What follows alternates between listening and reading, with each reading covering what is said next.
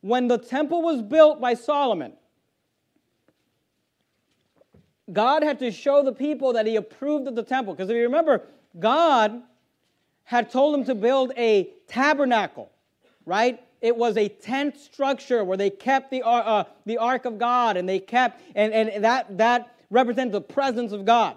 And David wanted to build a house for God, but God did not allow David to do it. God had Solomon do it. When Solomon built the temple, God had to show them that He approved of this, that His presence would now go from the tabernacle to the temple. 2 Chronicles 7, verse 1.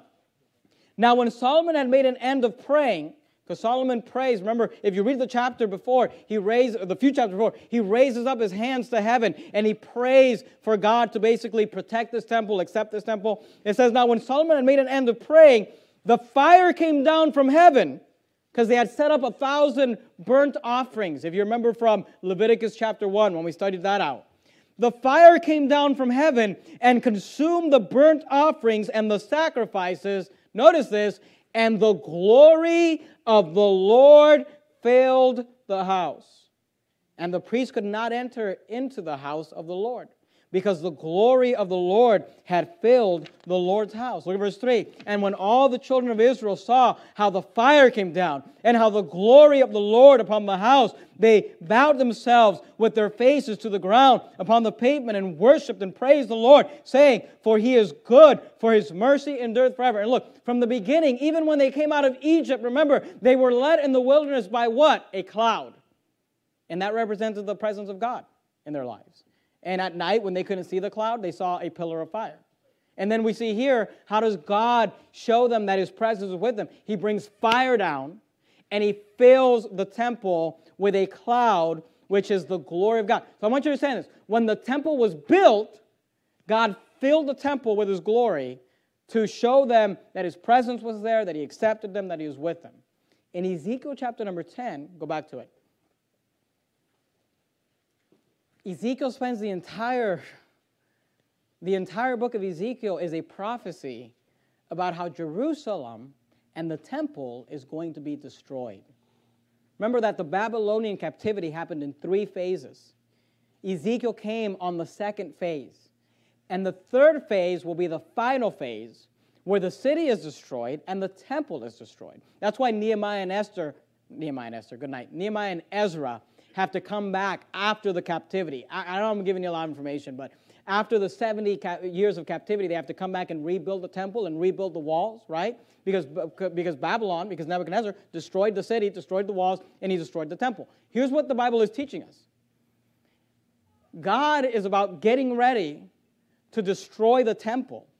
But remember, when they built the temple, His glory came into the temple to show that His presence was there, that His power was there, that His honor was there, that His favor was there, that He was with these people. And now, before the temple gets destroyed, in Ezekiel chapter 10, we have God coming down from heaven to remove His glory from the temple. That's what's happening. Look at verse 3. Now the cherubim stood on the right side of the house when the man went in, and the cloud filled the inner court, and the glory of the Lord went up from the cherub and stood over the threshold. So it's like the glory of the Lord is like standing, at the door of the house. And the house was filled with the cloud, and the court was full of the brightness of the Lord's glory. Look down at verse 18. And the glory of the Lord departed from off the threshold of the house and stood over the cherubims. And the cherubims lifted up their wings and mounted up from the earth in my sight. They basically just all go back to heaven. When they went out, the wheels also were beside them, and everyone that stood at the door of the east gate of the Lord's house. And the glory of the God of Israel was over them above. So basically, God comes down with His cherubims to grab His glory from the house and go back up to heaven as a sign that He no longer honors or favors or acknowledges this temple. And what happens before the book of Ezekiel ends? The temple is destroyed. Now go to Revelation chapter 1, and let me just give you an application. See, the Israelite nation of the Old Testament, they made a few assumptions when God's glory came into the temple. And their assumption was that God's glory would never leave the temple. and that no matter what they did, God would always be with them, God would always honor them, God would always favor them. But that's where they messed up. That's the mistake they made. Because they made choices and decisions. Things changed from Solomon to the last king of Israel. Things changed to the point where God said, I no longer honor this building. I no longer honor my presence. I'm removing my glory. And this building will be destroyed. This city will be destroyed. And you will be scattered. And the nation of Israel was basically scattered throughout the world. And here's what we can learn from this. What we can learn from this is that we must be careful not to assume that God's glory and God's blessing and God's honor will always be upon us no matter what. Because we can make decisions and choices that would allow the blessing of God to leave us. Now this happened with the temple, but you know it can happen with churches. Let me show it to you. Revelation chapter 1, look at verse 20. Revelation chapter 1 and verse 20 says this, the mystery of the 7 stars which thou sawest in my right hand and the 7 golden candlesticks. This is the Lord Jesus Christ speaking. He says, the 7 stars are the angels of the 7 churches, and the 7 candlesticks which thou sawest are the 7 churches. According to Revelation chapter 1 and verse 20, what are the candlesticks? The candlesticks are the 7 churches of Asia that the book of Revelation was written to. Notice chapter 2 and verse 1. Notice what the Bible says. Unto the angel of the church of Ephesus write, these things saith he that holdeth the 7 stars in his right hand, who walketh in the midst of the 7 golden candlesticks. This is, of course, the Lord Jesus Christ. Skip down to verse 5 for sake of time. Notice what he says. Remember, therefore, from whence thou art fallen, and repent, and do the first works. He's talking to the church of Ephesus.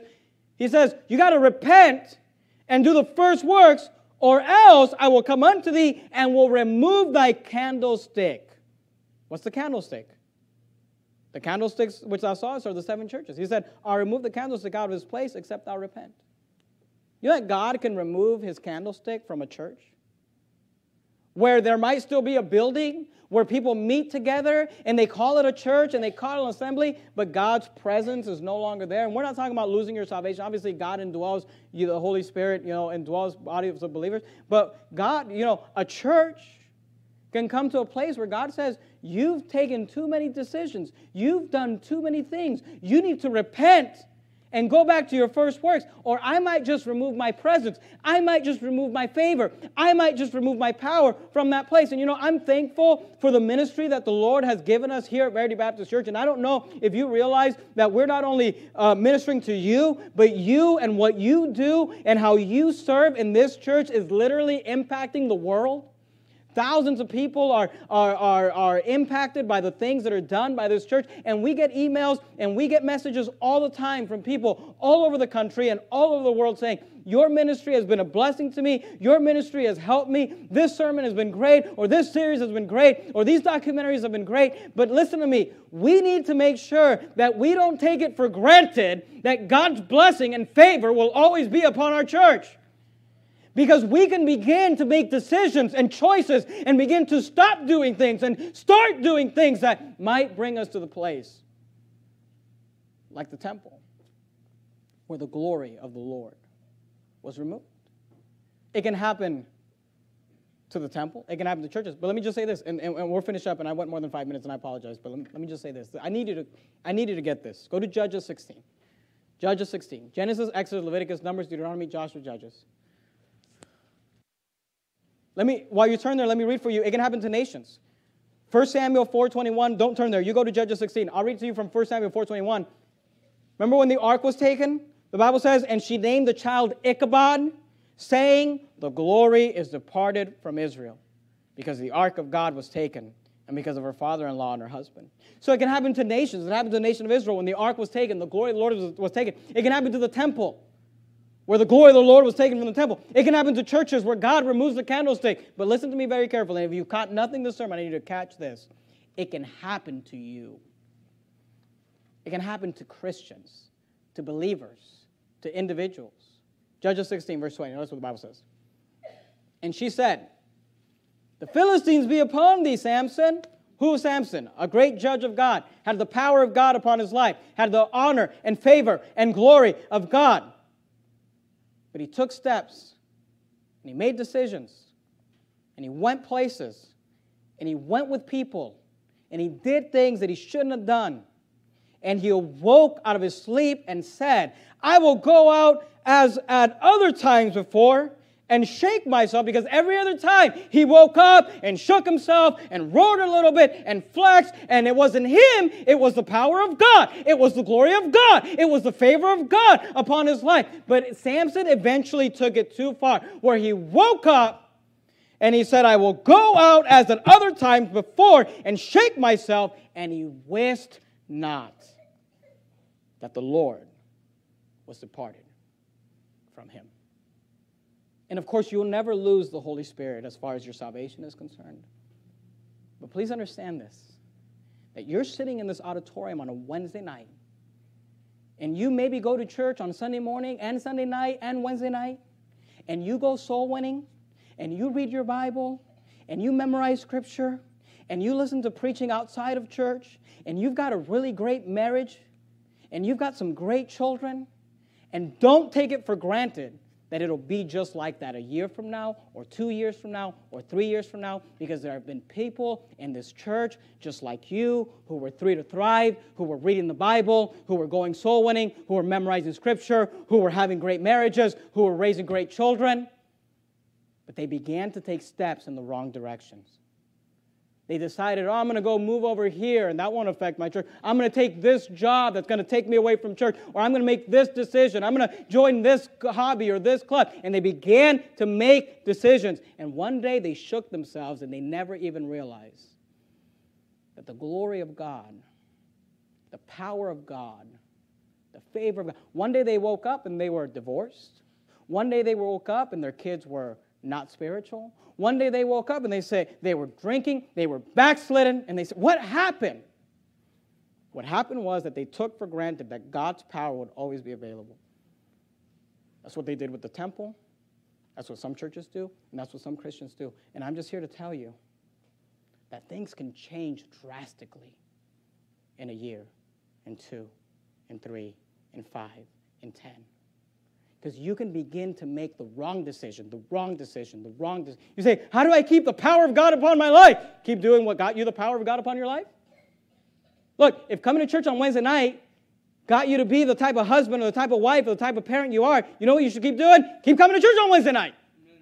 If being a soul winner got you to the place in your life where you are right now, then why don't you just keep on soul winning? Why don't you just keep on reading the Bible? Why don't you just keep on reading? Because here's all I'm telling you. You can begin to make choices and decisions. What did Samson do? He said, I'm going to go hang out with the Philistines. It won't hurt me. I'm going to go hang out with Delilah. It won't hurt me. I'm going to go do this, and I'm going to go do that. And every time I wake up, it's fine. But listen to me, Samson. One day you're going to wake up, and you'll wist not that the power of God was departed. So learn from this chapter. Because Ezekiel sees this vision, this spiritual vision, where God spiritually removes his glory. But a few chapters later, the temple is destroyed. And you may begin to make decisions and take steps and go in the wrong direction and never realize that the power of God departed from your life till your life, like the temple, is destroyed. Let's bow our heads and have a word of prayer.